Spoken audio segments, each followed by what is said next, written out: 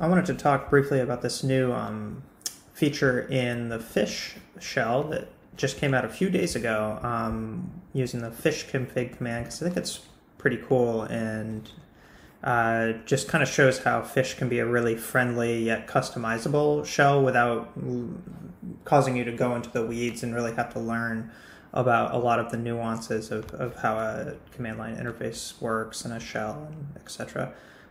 So here I am in my fish shell, and you can see this is a custom prompt that I've made that has like a lot of components in it. But there's this fish config command that fish has that lets you like build your own command. But what's really cool now is it has this way where you can choose from a pre-configured list, and it gives you little demos of all of them.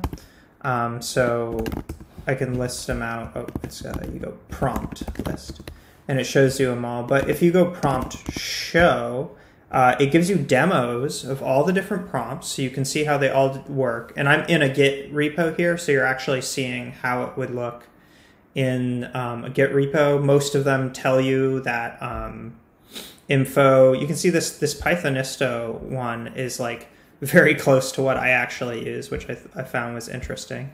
And then a lot of them, they have like a prompt on the right-hand side too. So if I go to prompt choose, and this is how you would choose one of them, you can choose that scales one, for instance. You can see over on the right-hand side, it says the branch that I'm in. Or like if we choose disco, for instance, over on the left-hand side, it shows